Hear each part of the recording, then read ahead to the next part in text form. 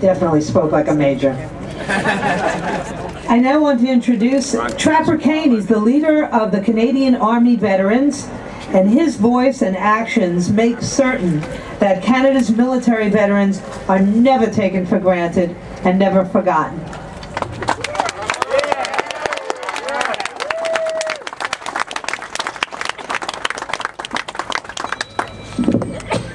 I was standing in front of a tattoo parlor in Brisbane, Australia.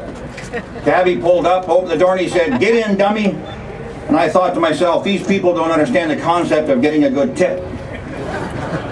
We pulled away, and he glared at me in the rearview mirror for a while, and finally he pulled over, and he said, "Why did you do that to yourself? Why did you get a tattoo?" I told him I just finished the Jungle Warfare Center in Canungra, and in celebration I decided to mark it with a tattoo, and he said, "Do you want to see a tattoo?" He undid his cuff, he pulled back his sleeve and showed me a set of numbers carved into his arm, obviously with less care than a farmer would do to an animal. Auschwitz is all he told me. He found out I was from Canada, and he asked me, "What's it like?" I told him it's an incredibly beautiful country, great resources, sea to sea, mountains, seas, prairies, beautiful country. He started to weep, and he said, "I thought so." He said in Auschwitz there was an area that they called Canada, based on a dream of a free and beautiful country.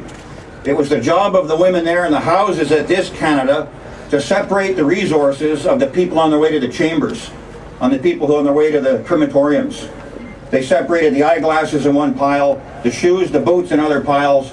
Those resources were to be used for evil.